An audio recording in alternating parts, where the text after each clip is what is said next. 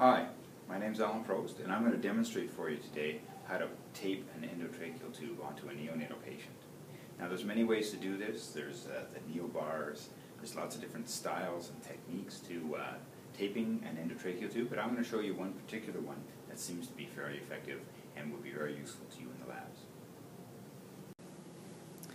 Now, of course, the endotracheal tube would be held in place the entire time for the procedure using some kind of a technique like this with the finger up against the, holding the endotracheal tube up against the palate.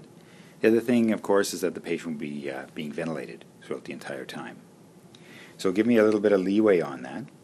The other thing I would point out is that the tapes should be cut to be about, about 6 to 8 inches in length. They should reach generally from almost ear to ear on the neonatal face.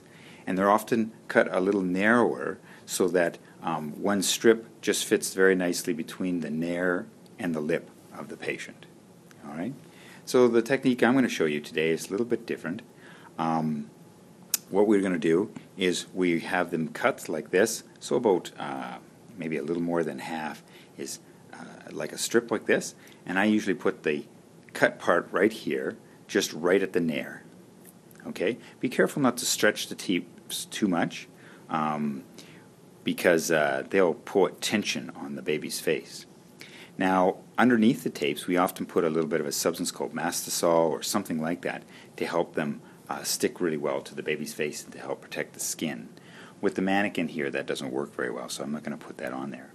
Now, once we get this in place, the base layer goes on first, and then with the upper tape here, kind of make sure it doesn't occlude the nair, and I'm going to just go once around the endotracheal tube. Be careful not to put too much tension on that tape because it'll pull too much into the lip and cause a little bit of a pressure sore there up against the lip. So just simply like that. And then on the other side here now, okay, same kind of thing. I'm going to put the cut part of the tape right up against the nair, just like this, all right, going back towards the ear. But now the first thing I'm going to do is I'm going to take that upper tape and I'm going to go around the tube in this fashion here to hold it again. And again, not too much tension. Back across, and I could have made these a little bit longer even. I never can have. It's always easier to shorten tapes than it is to lengthen them.